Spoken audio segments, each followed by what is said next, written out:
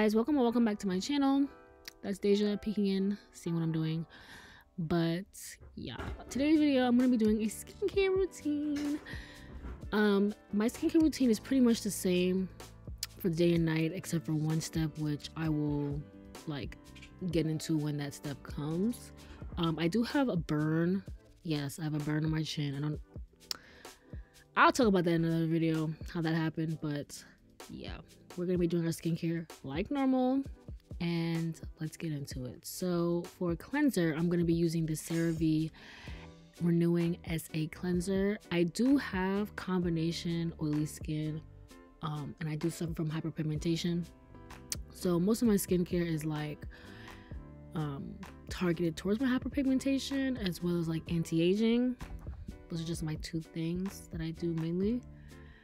I would usually go in with the Dermalogica microfoliant to exfoliate, but because of this burn on my chin, I'm not going to. I am going to be taking my Foreo and doing just a gentle exfoliant, so I don't ruin, whatever healing process my skin is going through already.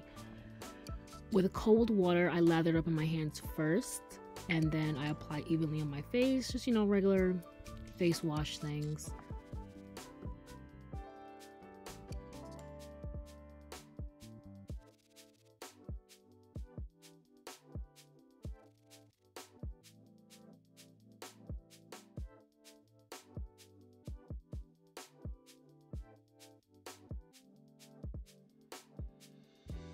Now going in with my Foreo, I'm just going to do the same thing that I did with my hands, pretty much just circular motions. All this is doing is vibrating against my skin, and it has little beads on it like you guys saw earlier.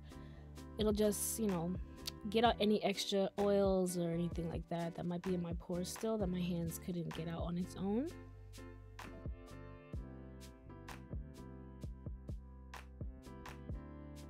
Once I'm done with that, I just let the face wash sit on my face for about a minute. No particular reason. I just feel like just washing and then washing off doesn't do much. At least this will get the cleanser in my pores and, give it time to actually work.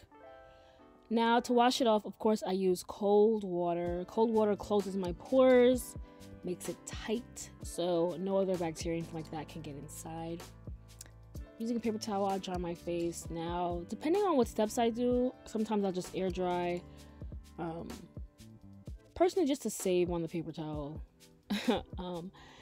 I still let my face air dry a little bit afterwards because it's not fully dry. So to speed up the process, I'll just go in with my hand fan and, speed up the process. For toner, I'm taking the Ordinary Glycolic Acid 7% toning solution.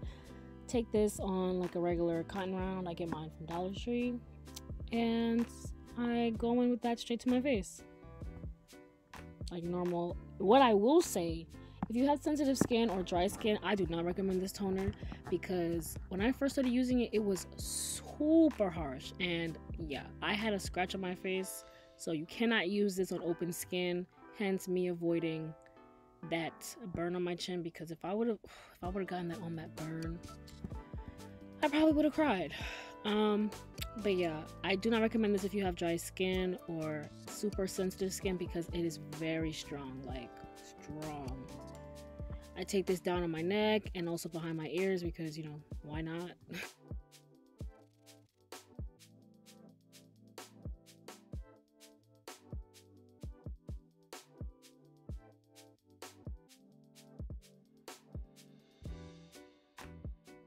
Next up, I'm going to take the Ordinary Salicylic Acid 2% Androgenous Solution.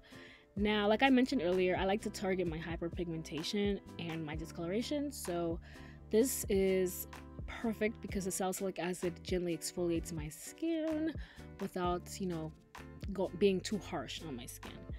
I would still use this even if I used my Dermalogica microfoliant, because it is super gentle. It'll still do the job, but it's, it's better. It's good. It's good if you have sensitive skin and you still want to exfoliate but are scared to use harsh products. On top of that, I'm going to take my ascorbic acid 8% and alpha arbutin. This is a water-free formula, as you guys can see. keep that in mind when you're adding it to your skincare, because I don't know about you guys' skin, and if you guys can just take oils to your skin, whatever it is, just keep that in mind. This just goes on top. This is essentially vitamin C, basically a vitamin C serum, also again to target my discoloration and any hyperpigmentation that I have.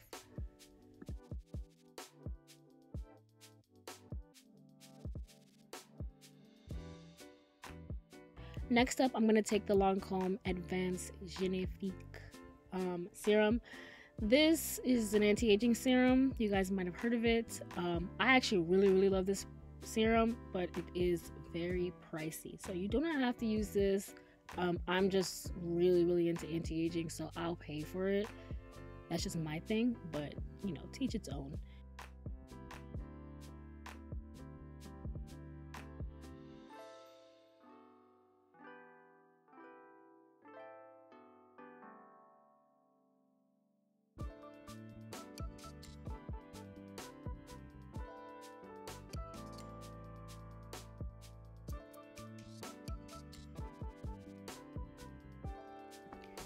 As for an eye cream, I use the Ordinary Hyaluronic Acid 2%. Now, I used to use this all over my face, but with all those other serums, I don't necessarily need it.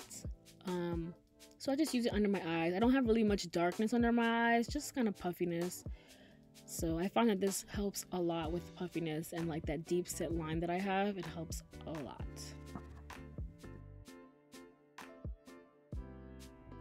For moisturizer, I'm going in with the Strivectin Anti-Wrinkle Intensive Moisturizing Concentrate.